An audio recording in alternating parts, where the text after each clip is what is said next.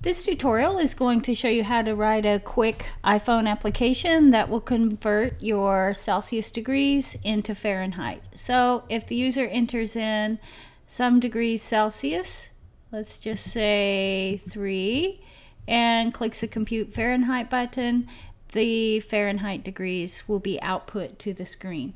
So let's take a look at how we do this using Xcode.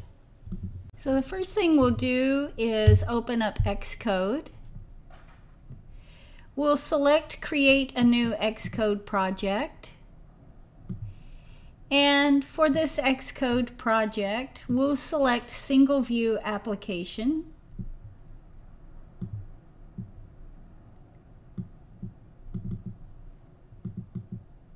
And for the product name, I'm just going to name this Temp Control.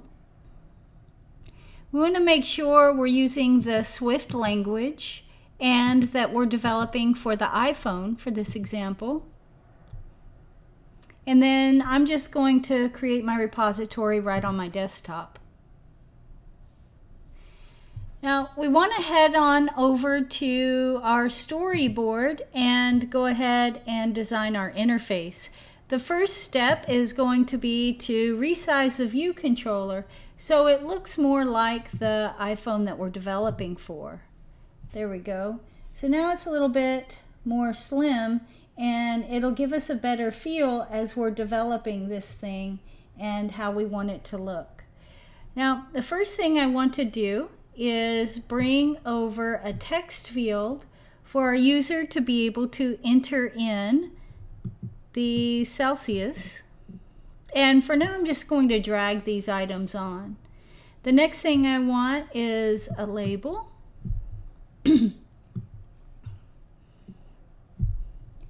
And I want another label where the Fahrenheit will be displayed. And then finally a button to activate the conversion. One more item, we're going to have an image view for some kind of little clip art to make the interface a little bit more interesting. The next thing I'm going to do is kind of lay these out in a way that I want it to look nice for our interface. And let's start with the text field. The first thing I want to do is provide some placeholder information so that the user kind of knows what to expect to put inside there. If I highlight that input box and I go over under placeholder on the right hand side, I'm just going to put a 0 in there. And what that does is puts a 0 inside that text field from the very beginning. So if we go in and we run this in the simulator,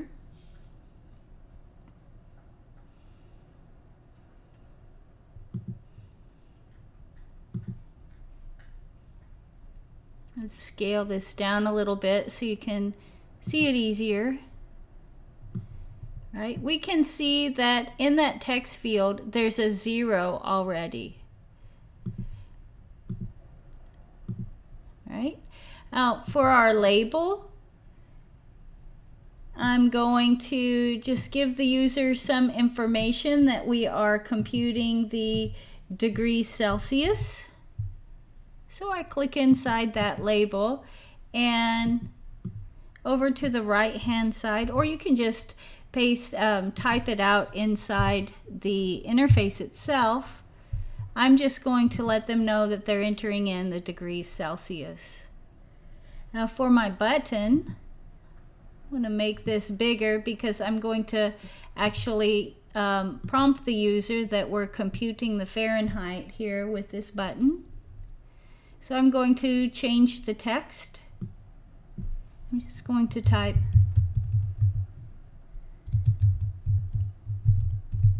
Compute Fahrenheit.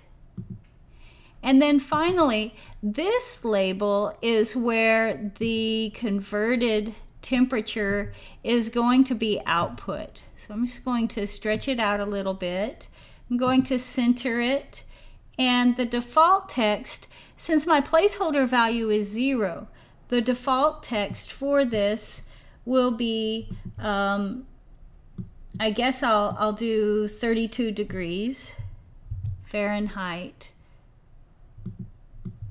just to start off. And I don't think I need to say Fahrenheit twice. All right. So far we have an input box for our user to enter in some number that represents Celsius temperature. And we're going to compute Fahrenheit to some Fahrenheit temperature. Now I want to load up my image view with an actual image. Right now there's no image in there. So I have some clip art of a thermometer already saved. This is what it looks like. And I have it on my desktop. So what I want to do is just drag that file over and place it somewhere within my temp control project folder. I want to make sure that the create folder references is selected if needed, and then say finish. Now when I click on my image view, I can just head over and under image view select that image, and the thermometer is going to show up. Now I'm going to change the mode of the view to aspect fit, so it'll hold on to the normal height and width from the image and look a lot nicer on my interface. I'm going to line everything up with the guides provided, and I can move that up, and I can move my button up a little bit closer to the input box. The next thing I want to make sure that I do is for this input box, I want to make sure that the right type of input control is going to execute. In other words, I want to select the keyboard. So if I head over and select keyboard type, I can make sure that a number pad comes up because of course they're entering in some number. So that'll take care of that. Now what I want to do is connect these outlets up and with some code. So I'm going to head up to the top right hand corner where you see two circles, and I'm going to open up my view controller file. Slide over my interface so I can see both. And I can see where my view controller class starts right here on line 12. And what I can do is just get myself a little bit extra real estate here by closing these windows out so we can see exactly what's going on. Now the first thing I want to do is connect up these different areas that are going to have some kind of actionable event. And those areas are my input field. My button is going to have some kind of an actionable event. And then this label will change based upon whatever the user enters. Of course, we're going to compute the degrees Fahrenheit instead of having some static string there. So the first thing I want to do are create outlets for that. So I want to click on the item, hold down the control key, and drag over into my view controller class. So as long as I insert that in between my view.didLoad function and my view controller class, it should look nice. Now for this one, this is where they're going to input the Celsius. And so I'm going to name this guy input Celsius. I'm going to say connect. Now I'm going to give myself a little bit of extra room here. The next thing I want to do is connect where I'm going to output the Fahrenheit. So I'm going to activate that label, hold down the control key on my keyboard, and drag over. I want to put this one right underneath so it'll look nice and neat. and I'm going to name this one output Fahrenheit.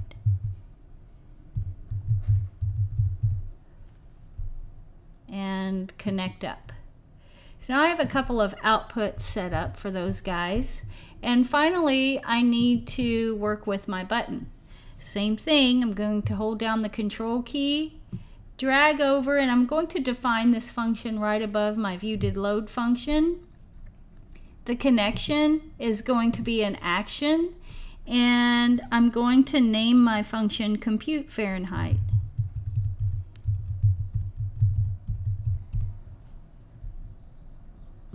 Connect that up, and we can see it's created an empty function for us to write some code in. Now I like to go ahead and give myself a comment so I can keep track of these functions. Alright, now it's inside this function is where we're going to type out our algorithm for determining whatever the Celsius to Fahrenheit will be. So the first step that we want to do is convert the string that's going to come in off of our from our input field into an integer. So remember, any data that comes in, here, let's open this up so we have more room for some code here. Any data that comes in off of the keyboard is going to come in as a string. So we need to make sure and convert that string over to, in this case, an integer. So I'm going to create a variable, and I'm just going to name it converted number.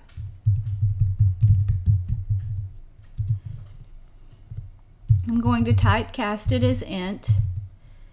And the data that I'm going to typecast as int is going to be my input Celsius and the text that comes in. Then I'm going to assure Xcode that basically that I know what I'm doing and I'm bringing in this as an integer purposefully. In other words, I'm not going to have an empty text field there. Now, the next thing that I want to do is take that converted number and I'm going to multiply it times 9/5 and then add 32. That's the common formula for converting a Celsius temperature into a Fahrenheit temperature.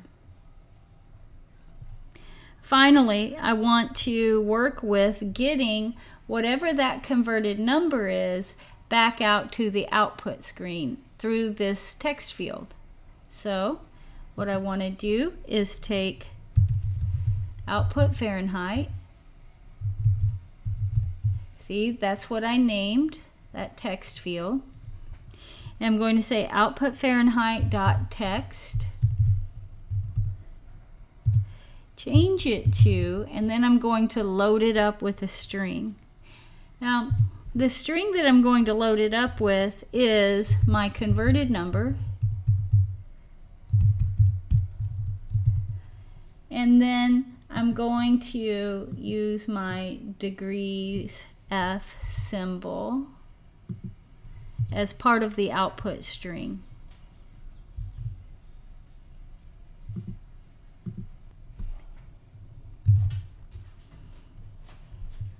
All right, now let's take a look and see what's going on. We still have a warning symbol here, so let's figure out what we did wrong. Now, if you click the red symbol, Xcode tries to give you a hint, and I can see that obviously I typed it as a file extension rather than saying text, right? So I left the E out. If you were following along, be sure that you spell yours correctly, or perhaps you already did. So now I've added my algorithm in for converting that Celsius to Fahrenheit temperature, and then I have an output sequence to let that be output straight to my output Fahrenheit label. So let's take a look in the simulator and see what happens.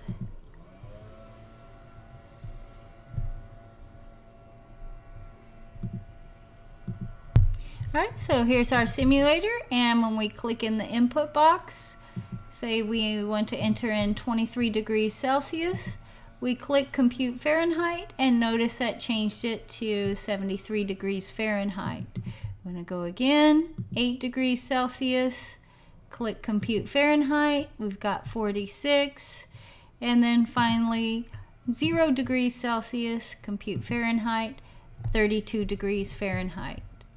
So in this tutorial, you learned a very simple way to create a quick Celsius to Fahrenheit temperature app.